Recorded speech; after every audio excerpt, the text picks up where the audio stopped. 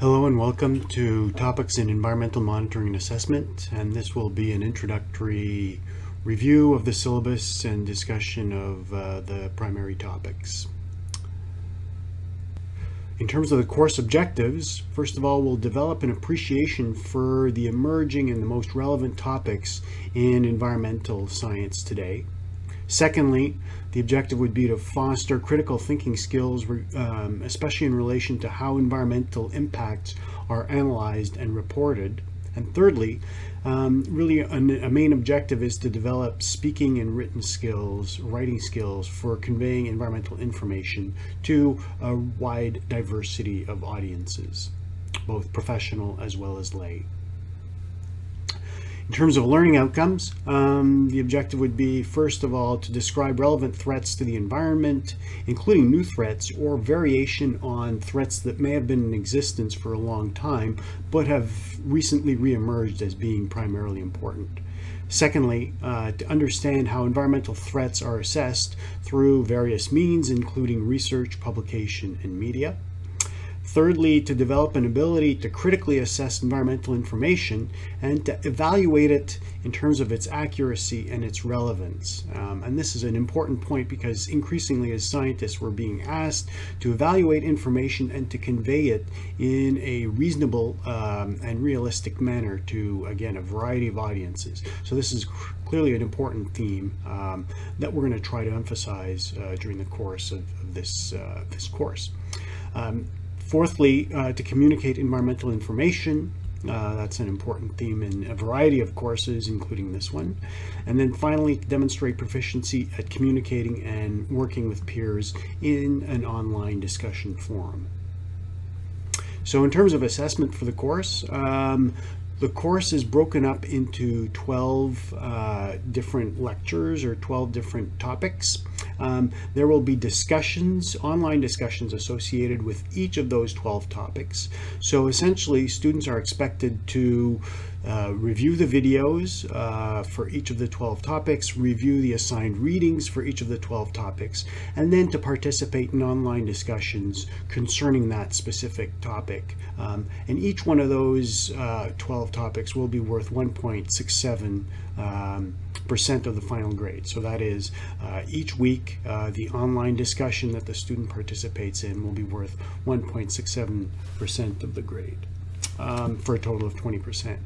And then for 8 of the 12 weeks, there will be an assignment associated with that topic, where the student will be expected to develop either a video or a written review of the topic, specifically the information covered in the videos, the assigned videos, and the readings. There will be a total of 8 of these assignments worth 10% each for a total of 80%. The completion dates for these various assignments, both the discussions and weekly assignments, are available on the syllabus. More details on the assessment approaches. First of all, for the discussions, really the emphasis here is for students to interact in an online context or an online format with their peers. So the grading will be centered around the value or the originality or importance or relevance of the submissions made by the students online. So that is, the students are expected to pose questions online to their peers, as well as respond to questions posed by their peers, to demonstrate that they're both going back and forth with their peers in terms of the discussions. In terms of the weekly assignments, the expectation will be that the student will be able to succinctly and effectively encapsulate the material covered over the course of the videos and readings, and to provide some critical commentary on the content of that material. So in this case, for the weekly assignment, the grades will be determined by the quality, the importance, and the insight of the contribution of the material. So in terms of the assignments, they will begin on week 3, and there will be an alternating schedule where 1 week an assignment will be submitted in a video context. In the following week, the assignment will be submitted as a written document. So that will alternate back and forth for the 8 weeks. So the assignments should follow the directions that are provided for each module, and those are explicit in the syllabus. One thing to keep in mind as you're going ahead and developing either your video response or your written assignment is to really strive to be succinct and impactful. Really, we're not looking for very long-worded or extensive documents or responses, but something that's really quite punchy and quite to the point will fare much better. Video assignments should be recording using Panopto or equivalent software. And really here, the extent of the video presentation is not supposed to be very long. I mean, it's supposed to be quite a compartmentalized or condensed presentation that can really convey the material effectively. Written assignments should be submitted either in MS Word or another editable format, but the request is that there are no PDF submissions because those are very difficult to edit for grading purposes.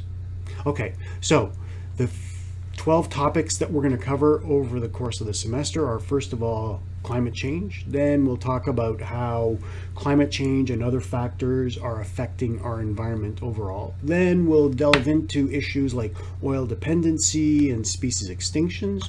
We'll then talk about environmental impacts related to pesticides and contaminants, as well as more general pollution. And we'll also address endocrine disruptors and how they're affecting an important component of the environment. Then we'll talk about invasive species, marine system conservation, conservation and management of individual species, restoration and remediation of ecosystems, and then finally we'll try to end on a positive note and look at future directions in environmental monitoring and assessment. So, in summary, that's what's going to be covered during the course of the semester in this topics course, and we'll see you next time.